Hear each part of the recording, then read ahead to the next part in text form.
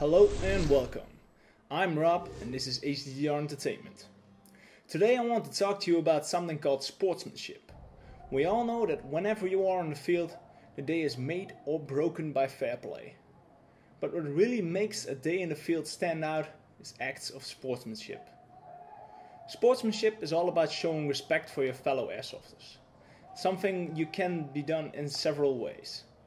From the simple great shot after you've been taken out to the classic fist bump after a nice battle. Until this point, I could have done this blog entry on paper. But let's take a look at 3 examples of sportsmanship I encountered during a day in the field last month. Now let's make it clear that I'm not a fan of the bang bang rule in general, but I do believe that it has its purpose on moments where shooting is obsolete and we just harm the opponent. A prime example is in this clip. I notice the end of the opponent's gun sticking out. He doesn't know I'm here, so I have the element of surprise. When I get around the corner, instead of shooting, I just shout bang. To me and to the person I took out with this action, this is a showing of good sportsmanship.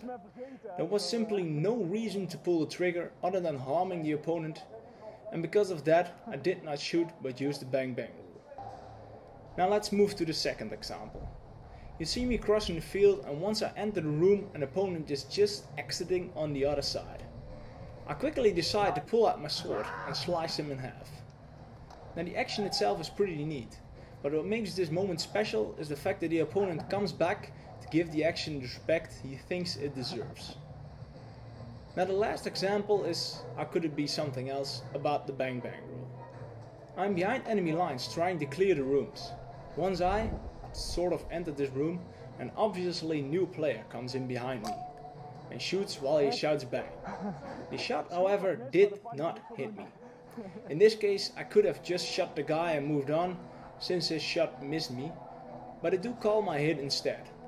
Not because I technically have to, but because it is the right thing to do. He clearly had the drop on me, and this event might make or break his day. And, in the contrary, I can just respawn in a matter of minutes. Well, I hope I showed you what sportsmanship is in this video. If you liked the video, feel free to show this by leaving one down, and if you have a question, feel free to comment down below. Furthermore, as always, subscribe to keep yourself updated with all the new episodes.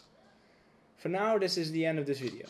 I'm Rob from HGDR Entertainment, and I hope to see you on the field.